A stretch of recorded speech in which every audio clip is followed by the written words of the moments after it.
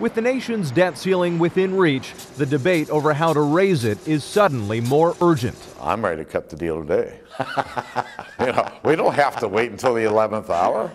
But I am not going to walk away from this moment.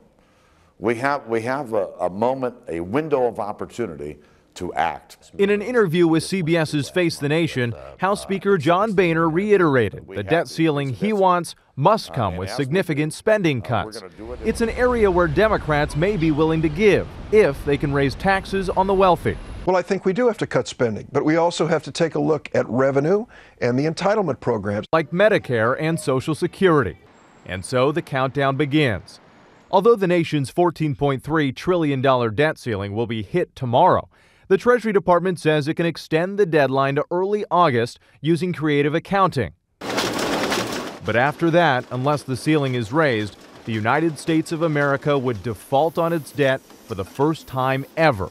Few disagree on the outcome. If we play games with it or play politics with it and default on our national debt, we could plunge this country back into a recession with even deeper unemployment. The U.S. government spends $125 billion more than it takes in each month.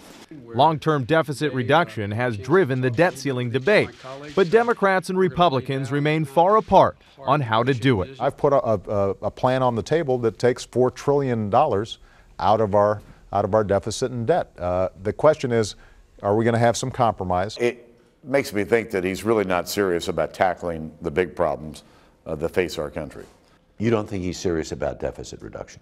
He's talking about it, but I'm not seeing real action yet. Vice President Joe Biden is spearheading negotiations between lawmakers and the White House.